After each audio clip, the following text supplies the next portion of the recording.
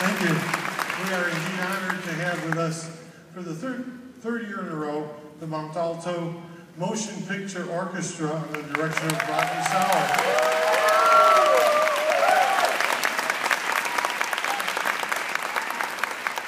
This promises to be a great program as always. And as always, there's a few announcements before the program.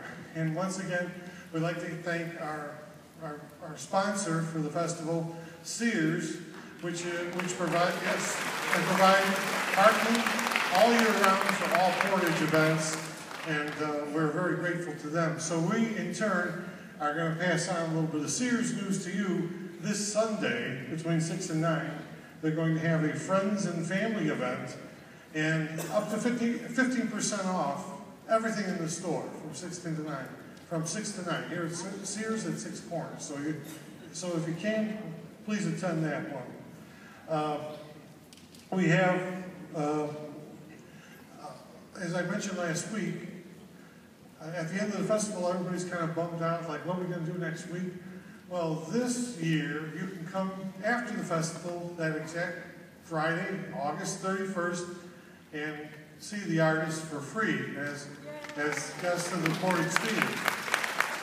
And you can pick up tickets out in the lobby at intermission. So we have the tickets available for you. Please attend that event. Now, next week, we're going to have Tim Baker back from Louisville. He's going to accompany Stella Dallas. Should be a great film. So we'd like to see you all for that one. And of course, the tremendous cost of putting on the festival is provided by membership subscriptions. So if you can, please consider joining the Silent Film Society of Chicago. The funds from that go to fund this festival. And so to our members, we thank you. Please consider, for those of you who are not, please consider a membership. Out in the lobby, there's brochures, pick them up, and join up. So I'm not going to get too lengthy here. I'd like to turn it over right now to the maestro, and you're going to be in for a great treat tonight from the Mount Alto Motion Picture Orchestra. Please greet Mr. Rodney Sauer.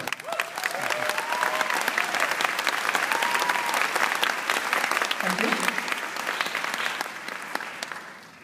I hadn't prepared anything to say about this film, so I'm just going to ramble on for 20 minutes.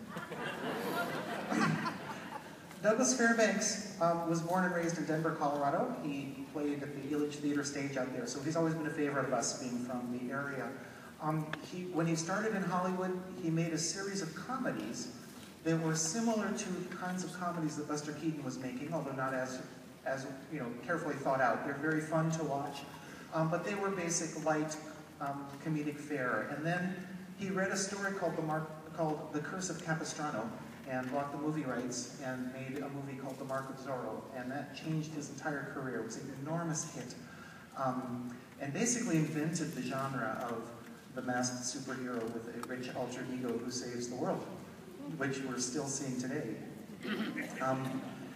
He then made a series of costume pictures. Most of them involved him as a young, plucky person who does a lot of amazing things and saves a princess, and he started to get a little bit tired of this formula by the time he made this film. And one of the reasons this is my favorite is you really don't know where this film is going. He set it in Argentina.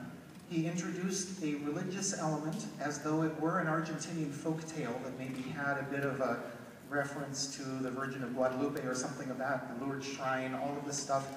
And he threw it all together. So we've got, characters that you don't normally get in a film of this kind. He brought a bunch of Argentinians up to play the extras, so you'll see a lot of actual gauchos in the background. He basically discovered the actress Lupe Velez. This was her first starring role, and she is an absolute hoot. What you're going to hear from us is a score that could have been heard back when this movie was shown. We have a very large collection of music that belonged to silent film orchestras. It was the job of every silent film orchestra to create their own scores. The films did not come with a score. You would watch the film, you would pull pieces from your library for every scene. So that's what we do. All the music we're playing was written and orchestrated and published and made available to orchestras. but it wasn't necessarily for this particular film. That was a choice that I made when I was putting the score together.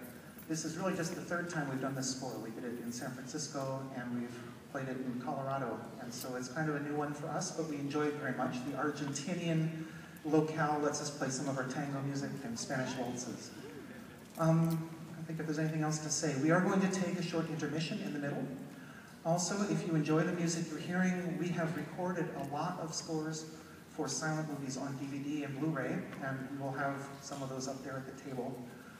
We also have a CD, which is excerpts of silent film scores, so some of the music that you're hearing tonight will be on there, but there's a lot of this music in the repertoire, and very few people are playing it, so we're always pleased when we get opportunities to perform this once very popular but now forgotten music in front of such a wonderful audience. So thank you very much.